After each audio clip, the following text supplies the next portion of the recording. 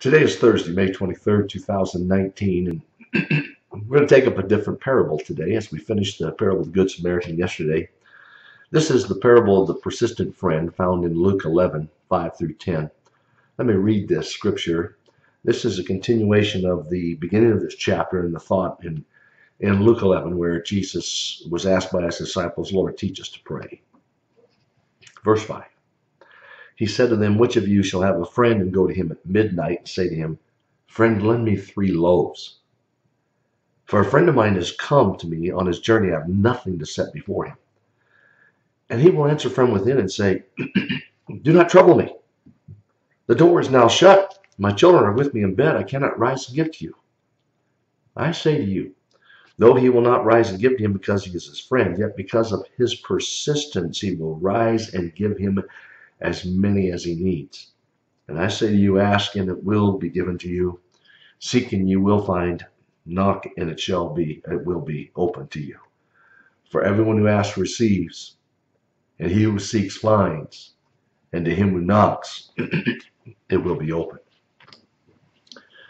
The parable of the persistent friend is a continuation of the question of the disciples when they asked Jesus, teach us to pray, just like John taught his disciples.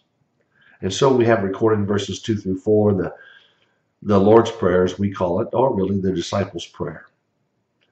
And we should not deduct from this parable that God is hard of hearing, that he is at times turning a deaf ear to our prayers. As one commentator has stated, and I quote, the Divine Father, who for our sake delays his answers to our prayers in order that we may be disciplined in devotion, and he may give us what we ask with a fuller blessing in the bestowal. Tomorrow we'll conclude this short parable. We'll assure everyone of what Jesus is teaching us through these words. But for now, let us ponder the words the neighbor, the friend says. Do not trouble me. The door is shut. My kids are with me in bed.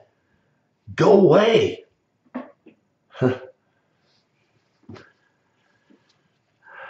Now, basically, I think every one of us has had this time when we felt our prayers haven't been answered. And we may not hear God say these words, go away. I'm asleep, because God just doesn't sleep. Many times we pray and we're seeking God and we're asking that God to give us blessings and he withholds them. We ask for sickness to be removed and life is not spared. The burdens aren't lightened. The son doesn't become reclaimed to God. The friends are not reconciled, and the cause is not blessed, and the wrong is not stayed. The faithful aren't delivered, and the hearts of the people of God are filled with sorrow and dismay. And the question that rises to their lips is, how long, O Lord, before you respond to us? It may mean that we've asked for the wrong thing, or something we think is going to help us, but God knows that ultimately it will harm us. It may mean that we have expected the answer to come in a specific way. You know, like Naaman, he goes to the prophet and he was sure he was going to send him some clear water in this dirty Jordan. He says, this is the way God ought to heal me. If he doesn't heal me this way, I don't want it. It may be the timing is wrong, and God will not give it to us now, for his timing is perfect. Excuse me. Matthew Henry states that we must moderate our desires when we pray.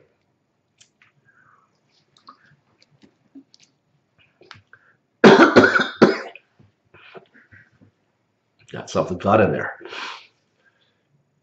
Have you ever taken stock of your prayers? Have you noticed how much petition occurs and occupies the time of your prayer? Do your prayers have pre-thought, or are they always spontaneous? Have you made a prayer list?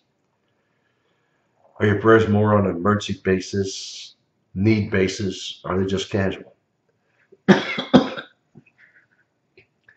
In this parable, the need came unexpectedly.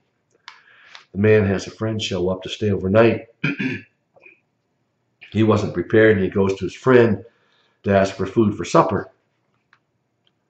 And there isn't any one of us who's outside of this kind of a need.